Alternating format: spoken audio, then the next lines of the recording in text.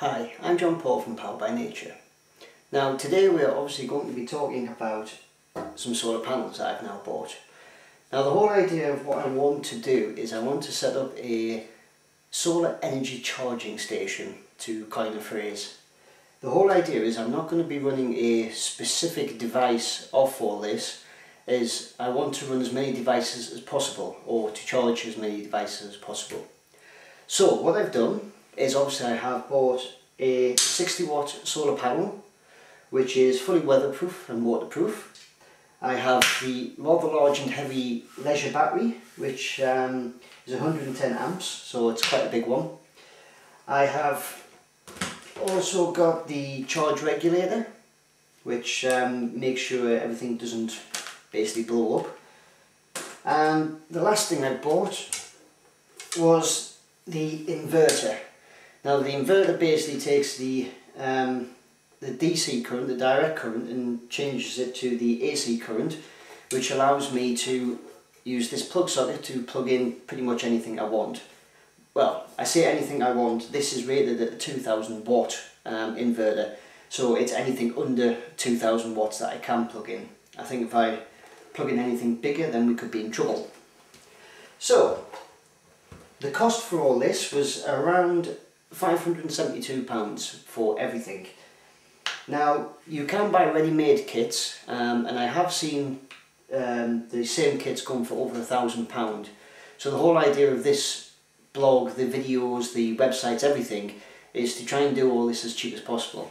So what I've actually done is they're all been bought from the same company, which was Sunshine Solar. So I think you can find them on the website of www.sunshinesolar.co.uk. Now, they've been very helpful, sent them lots of emails, got lots of responses back off them and very quick, and they advised me on what to buy, knowing what I wanted to do. So thanks to them and thanks to Mike, who was answering all my emails, I've obviously this all turned up this morning. Now all I've literally done this morning is added the stand for the solar panel. So you can obviously see these just over here. All it was 4 bits of metal, a few bolts, put them together and it basically produces the stand. Now it's got the stand because it's not going to be mounted to anything. Luckily the garden here is quite big, so we can leave it out in the garden rather than having to mount it on a roof. But you can also get the roof mounts for these as well, so don't worry if you haven't got any space. All you've got to do is buy the roof mounts and you can mount it straight on the roof. So connecting it, I haven't really looked at all of this properly, but the whole idea is it's very, very straightforward. Now, this is the cable which comes direct from the solar panel. Now the whole idea will be this will connect into this one on the charge regulator. From there you will have, which one is it? This one, which will connect there, and that connects direct to the battery. From that point, there's a spare one as well, I might add, that if you wanted to connect anything direct, it can also connect something direct to the charge regulator, but I think it's for the smaller products anyway, lights and such. From there, once this is obviously powering the battery, then what we do is we have a couple more cables that came with the inverter. As you can see, these are already set up to be connected. So it'll literally just be a case of red is obviously positive. So we have one end connected to the battery, and we're going to have the other end connected to the back of the inverter. So as you can see here, we just have simple twist on, twist off connectors.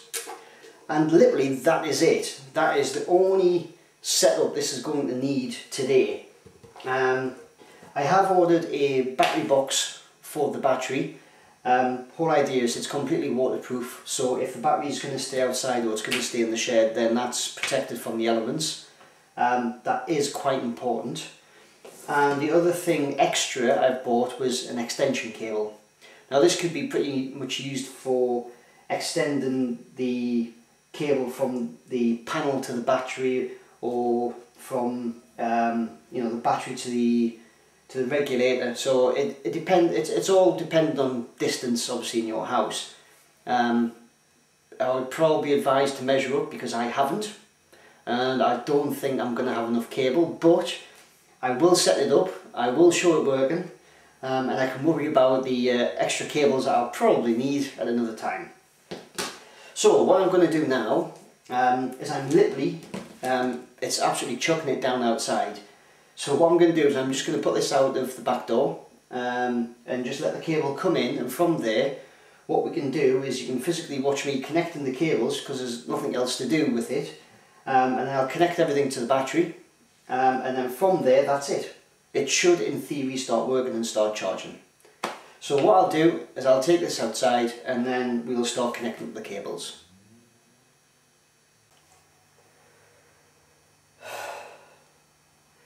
So here we are. The solar panel is sitting outside in the cold, wet rain, and I'm staying inside where it's nice and warm.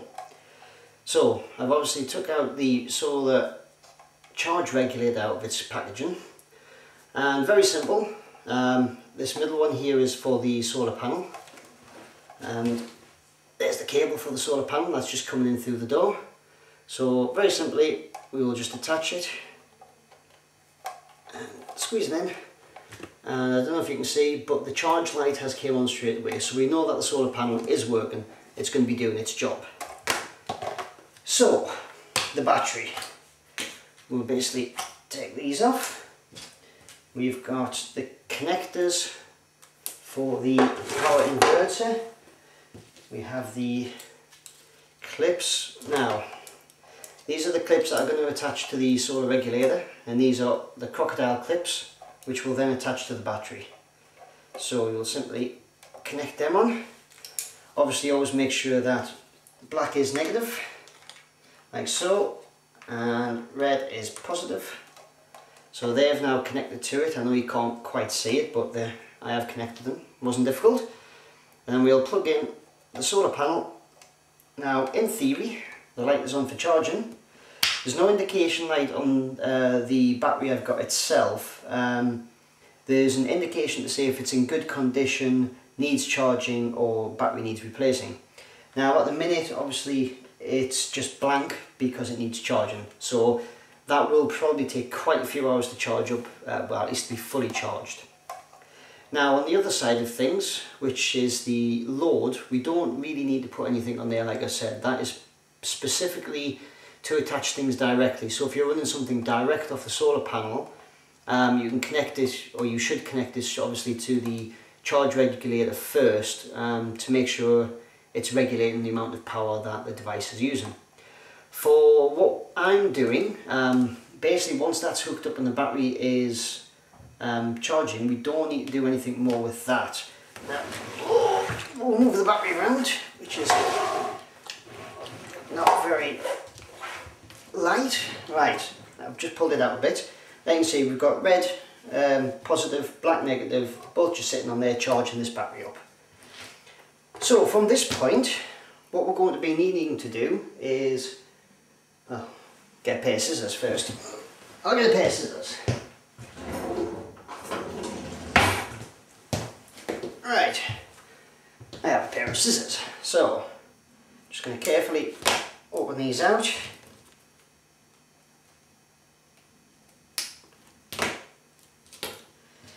Now, again, all we've got there, black negative cable, red positive cable. Now what I will do, obviously, is I'll take any charge off that whilst I'm putting these on.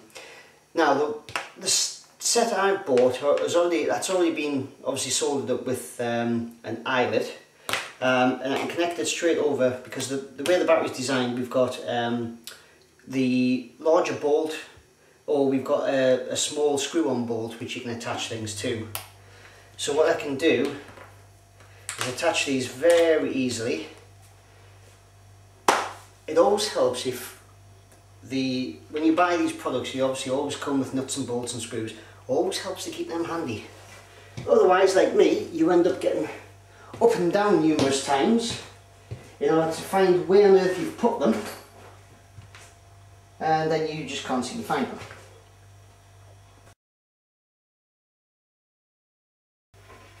Okay, so I eventually found the few bits I was actually looking for, which was a bit silly. Very standard washers and bolts. So what we do is we put one washer on, put the cable on, another washer on top to make sure a nice clean connection. And put this on. So that's the positive done. Negative going on now.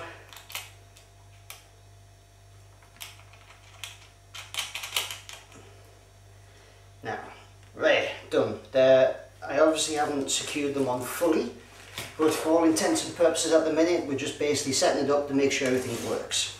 Now, these are obviously going to connect straight to the inverter. So, it's very simple. These just will screw off, just like so. There's your positive, there's your negative, and very simply, positive can go on, and we screw it.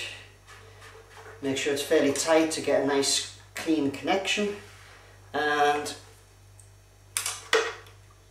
negative, and screw that on,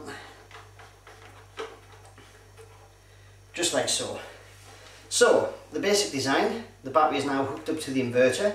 So when the battery is fully charged, I will basically be able to plug in general household devices like my mobile phone into here, maybe the tablet I own, the laptop, anything running under 2000 watts is the whole idea, or is what I'll be testing. So for example, my lawnmower I think runs at 1400 watts, so the theory behind it is I can plug the lawnmower direct into this inverter and it will run off the battery, which is obviously being charged by the solar panel, thus saving money. Other than that, there's absolutely... silly mate, I have forgot, if I really wanted to show this fully working, to reconnect the crocodile clips. And that's it.